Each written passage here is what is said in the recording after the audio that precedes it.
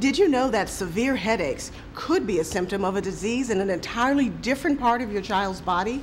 Find out what you need to know right now on Keeping Kids Healthy.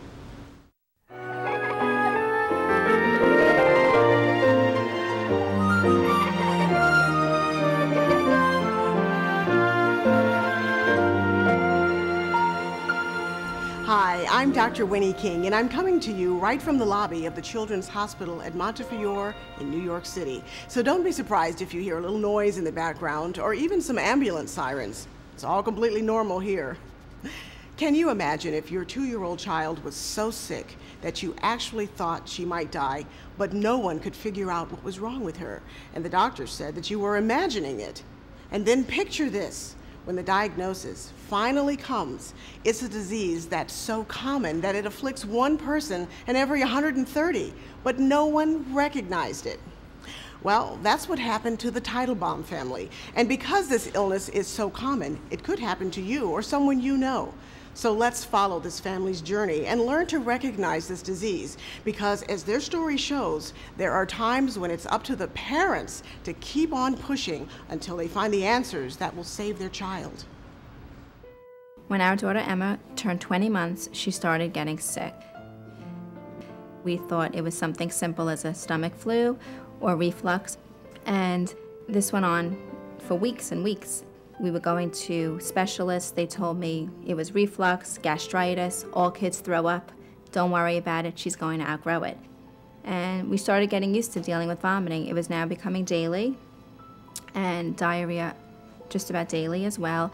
She stopped walking. You could look at her and you could cry. Wherever we went, people said, "What's wrong with her?" I mean, it was so obvious that she was so sickly, and they still kept telling me she was going to be fine. Don't worry.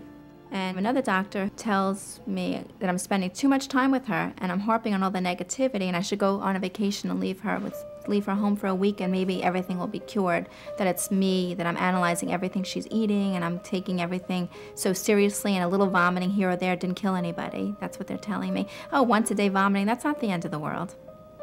Listen, once a day vomiting, that was a good day. Those days were good. It was when I had 6 or 7 and she couldn't sleep in her crib anymore because I didn't know if she'd wake up dead, if she'd choke on her vomit.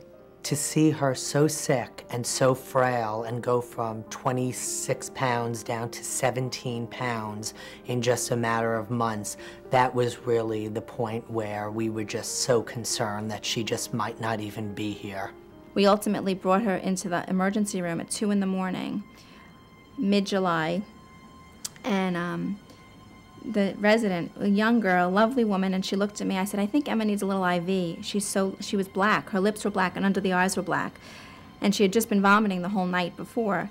So she said, "Oh, she doesn't need just a little IV. Your daughter's so severely malnourished. If you had waited a day, she would have been dead." After all the months of agony and endless visits to one doctor after another, 2-year-old Emma was finally diagnosed with something called celiac disease, a unique autoimmune disease. It occurs when people with a genetic tendency develop an immune response to a substance called gluten, which is found in wheat, rye, and barley. When people develop this immune response, they have an inflammatory reaction in their intestine, and this causes a whole variety of symptoms. In fact, any organ system in the body can be affected. Little children tend to present very sick with diarrhea and failure to thrive. Older children may have anemia, short stature, neurological problems, vague non-specific complaints such as constipation or headache. For little Emma, the diagnosis and the treatment, putting her on a gluten-free diet, turned her life around. By the time we got to the holiday season, which is about 4 months after she was diagnosed, she had gained about 6 pounds. You literally could watch the weight go on her. I mean, she would say, "I didn't throw up today. I don't have a tummy ache." But as dramatic as Emma's story is, the failure to diagnose celiac disease is not that unusual, because the symptoms can be confused with those of other diseases. So when celiac is suspected, doctors need to do several tests, including a biopsy, to confirm that it is celiac disease. But it's a constellation of changes that you see in the biopsy as opposed to what's normal, and that allows us to at least suspect celiac disease. What doctors look for are antibodies in the blood and a set of specific genes in the patient's DNA. Then the doctor puts all the information together to make the diagnosis. If you've got a kid with symptoms, you wouldn't want to put them on a gluten-free diet if you weren't really sure that they had celiac disease. So we strongly recommend people having a biopsy. Colin Leslie seemed like a typical active 13-year-old when he began to feel symptoms, and they weren't the same as Emma's. It was in August of 2005, and he came home one day from music camp, and he said he had a headache. And I really didn't think too much of it because, he had been blowing on his clarinet all morning at camp, and so I just figured he was, reacting to that. But what happened was the headache just never went away. Sometimes he'd go up to bed at night and be back down in 2 hours because he was in such terrible pain. And he began to get joint pain in his elbows and his knees. And that just kept getting worse and worse. In fact, at the end of August, we had gone to Disney World on vacation, and we had to push him in a wheelchair the entire time we were there because he wasn't able to walk through the parks. And, here's a 13-year-old boy who, was active, and it was like he was almost crippled from the pain and the headaches. He, tried to go to school. But most days, the nurse would call mid-morning to say that he had to come home because he was in such pain. A lot of times to get through the school day, he had to put braces on his elbows and his knees because he couldn't walk around the school even from class to class. The doctors, they did CAT scans, they did a spinal tap, they sent us to see a neurologist, a rheumatologist, and all the different tests that they were doing never really came back with any definitive diagnosis. Finally, we headed into New York City to a rheumatologist there, and he was the one who found out it was celiac disease. Although Colin didn't have any digestive symptoms, celiac disease had damaged his intestines, causing him to become severely malnourished. The solution was simple. By staying away from foods with gluten, Colin's body started absorbing nutrients again, and he began to heal. 2 months after I was on the diet, it was amazing. I mean, I never realized, how drained I was of energy. I was a lot more active, playing sports. I mean, it was just great. I feel like I could go for twice as long as I could before. Since celiac disease is genetic, it was no great surprise when Colin's sister Corinne was also diagnosed. If all the children or other family members are at risk to having celiac disease or developing it, we can look for the genes, because if you don't have the genes, you can't have celiac disease. If you do have the genes, it doesn't mean that you do have it, but it means you are at risk to develop it. My husband and I actually don't have celiac, which is rather ironic that we land up with our only children having celiac disease, but it is a genetic disorder, and both of us are carriers, and we obviously passed it on, but we do not have it at this point, although if you have the gene, it doesn't mean it won't be triggered at some point in our lives. Do you want to sit down? After Emma Teitelbaum's diagnosis 6 years ago, the rest of her family was tested, and doctors found the potential for celiac disease in every member of the family. We have genetically tested Jack. He has half of a gene, and right now we're choosing to keep him on gluten for now. The baby, we did the cheek swab, which is the newest genetic test that just came out, and he has one gene. So for now, I will keep him gluten-free. I was diagnosed this past February, was 3 years, and Bruce was diagnosed a year and a half after Emma was diagnosed. I had always suffered from a bad stomach, but didn't really think much of it. I feel almost blessed that it didn't only affect my daughter, it affected my wife, it affected me, it potentially affected my other children, it affected my extended family. So I almost feel responsible to help other families and spread the word and spread the awareness so people don't really have to suffer the way that we did. Okay, because this is so common, let's take a minute to understand what actually happens when you have celiac disease, which is also known as celiac sprue. Our intestines have little finger-like projections called villi that absorb the nutrients from our food. They actually look a lot like a shag carpet. Well, if someone with celiac disease eats gluten, that damages the villi and they wind up lying down, so it looks more like a flat carpet. Now, when that happens, the intestines won't absorb nutrients like calcium, iron, fat, or protein anymore, so the person may lose weight, have diarrhea, develop anemia, or even develop osteoporosis. A person with undiagnosed celiac disease may also develop irritable bowel syndrome or an itchy rash on their elbows or knees, or thyroid problems. And there's even an increased risk of developing a kind of cancer called lymphoma. So what can you do about it? Well, there's no medication for celiac disease. The only way to treat it is to avoid eating anything with gluten in it. Now that means no wheat, rye, or barley. Some of the foods that you have to avoid are pretty obvious, like bread, pasta, cake, and pizza. But there are also some less obvious foods that can cause a problem, like cold cuts, which may be soaking in a liquid that has gluten, or may be made with preservatives containing gluten. You know, even the smallest amount of gluten can hurt someone with celiac disease, so you have to read the ingredients on everything. You also have to avoid accidental contamination, which can happen if gluten-free foods are cooked or prepared near foods with gluten. I know it all sounds a little tough to deal with, doesn't it? Well, let's take a look at how the Teitelbaums and the Leslies have learned to live with celiac disease.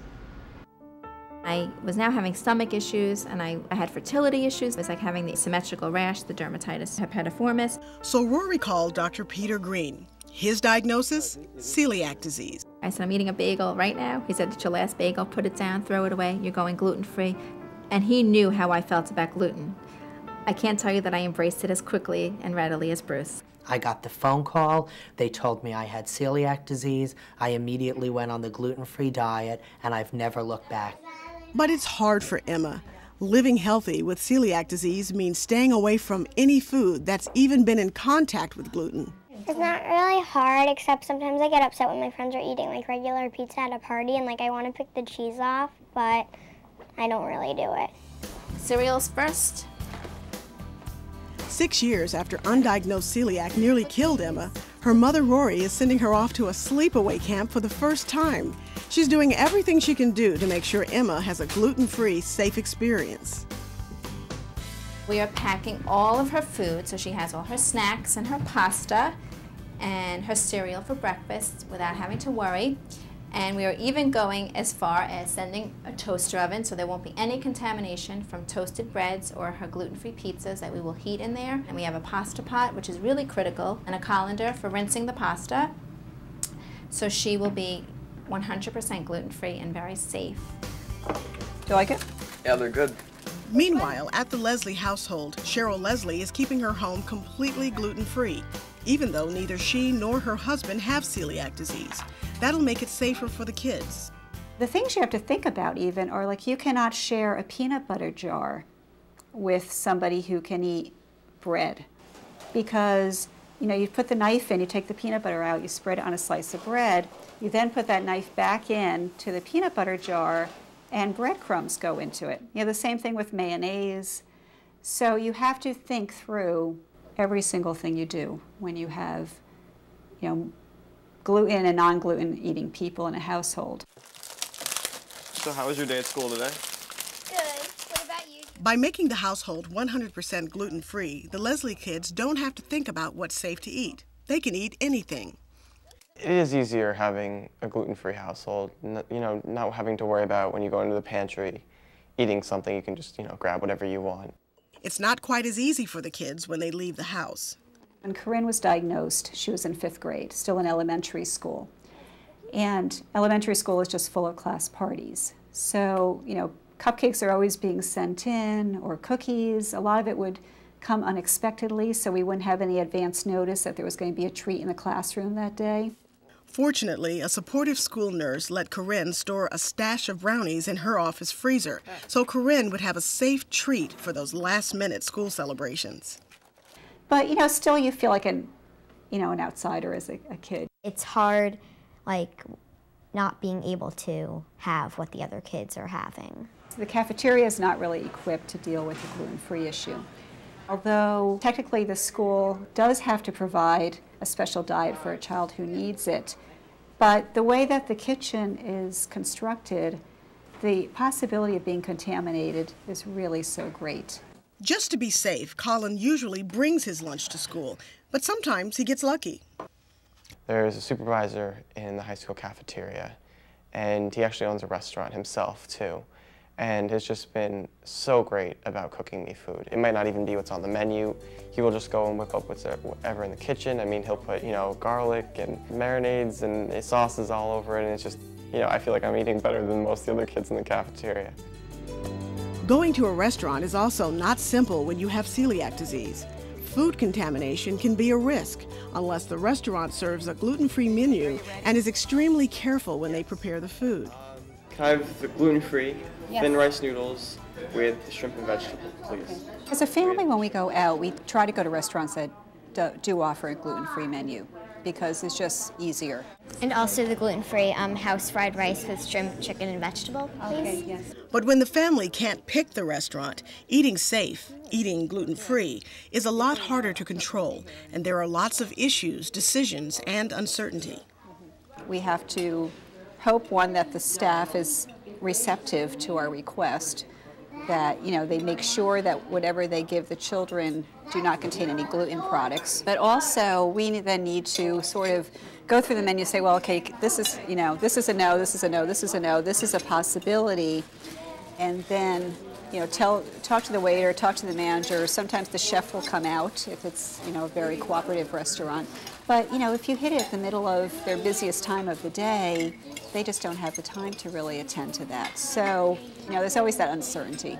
If, like, you ever want fries, you have to ask if they grill anything else in the oil, or like if they do chicken nuggets also in the oil, or something that has breadcrumbs on it, then you can't have that either.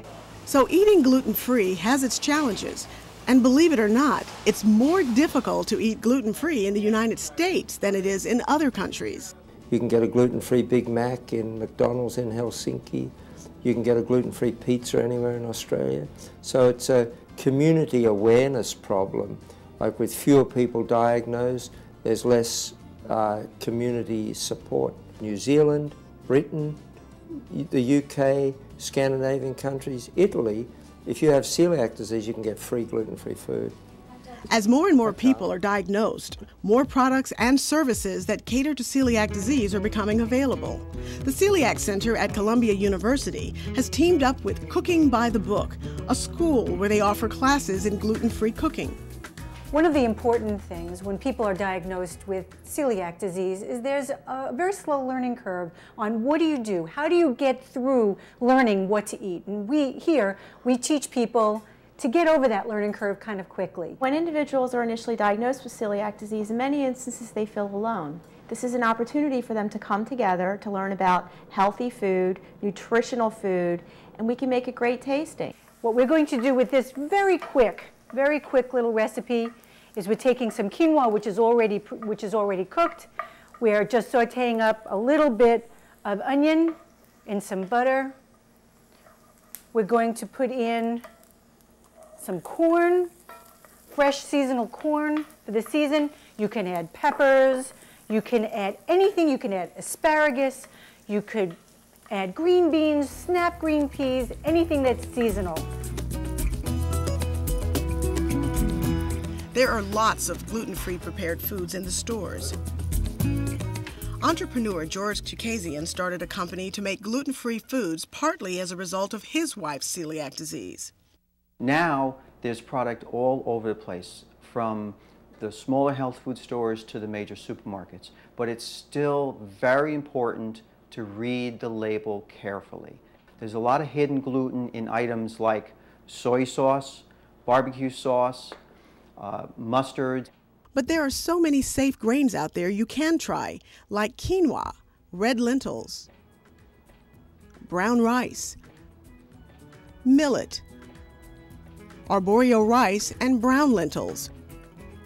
You can mix them with any vegetables and make a healthy meal. There are also a lot of safe flours you can use for baking, like a flour blend of white rice, tapioca, and potato, or brown rice flour, chickpea flour, teff flour, and soy flour.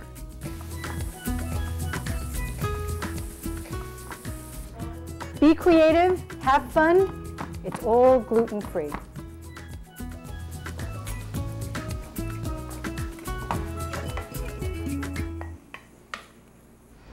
Well, even though celiac disease is so common, it's not one of the things most people think about when they're experiencing symptoms that sometimes don't even seem to be related to their intestines. If we want proper diagnosis to become easier, both doctors and the general public have to become more aware of the disease.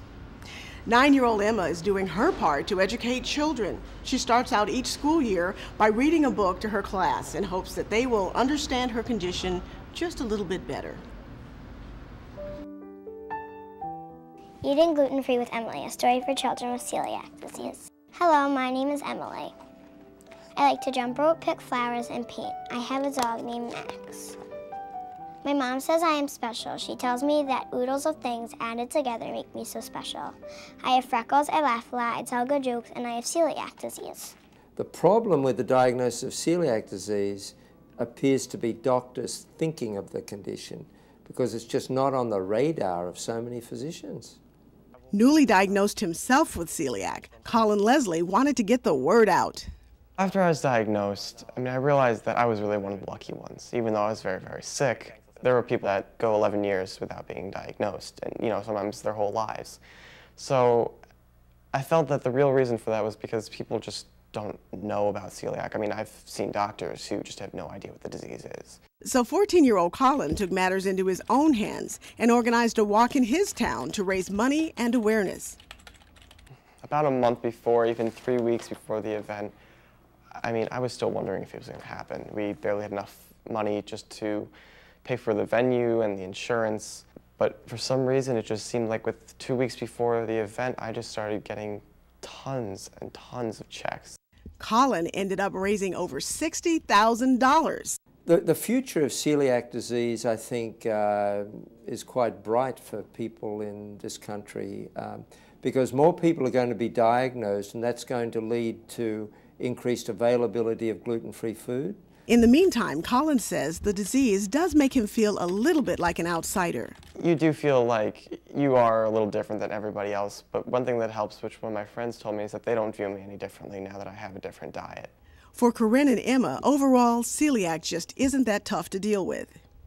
I would say to someone who had just gotten celiac, if they're younger than me, I would say that don't be discouraged now that you have it. You can still live your normal lifestyle. All you have to do is just have some different foods. The foods taste fine.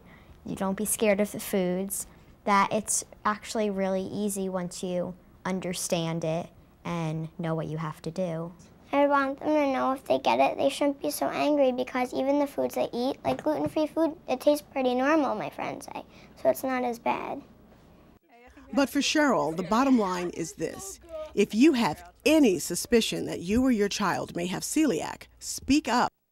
The first step is a simple blood test, so why not get tested? But you really have to push your doctor for it. I think awareness is the most important thing that we can do. The diet is manageable. Of course, it's much more challenging. I get calls all the time from new parents with children with celiac disease, all the time.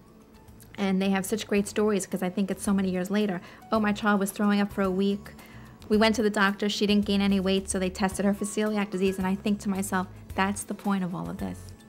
That's it right there, that they're not having to go through what we went through.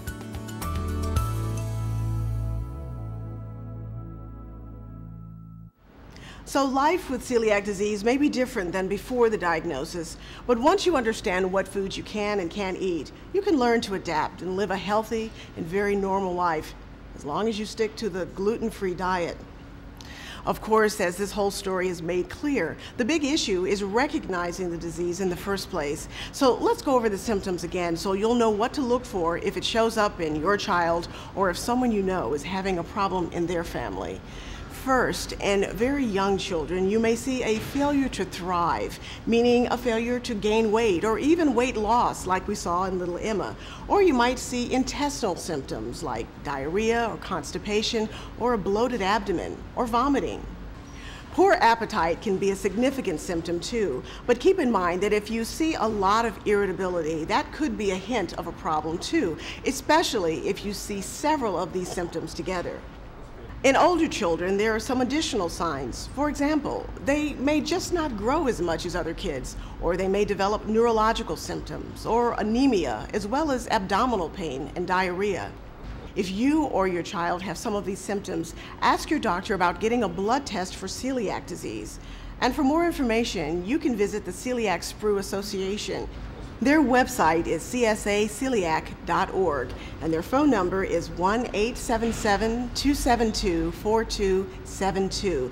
There's also the National Foundation for Celiac Awareness at celiaccentral.org, and their phone number is 215-692-2639. Or you could look at the website of the Celiac Disease Center at Columbia University. Now that web address is celiacdiseasecenter.org. Well, that's it for today. Thanks so much for watching, and we'll see you next time on Keeping Kids Healthy.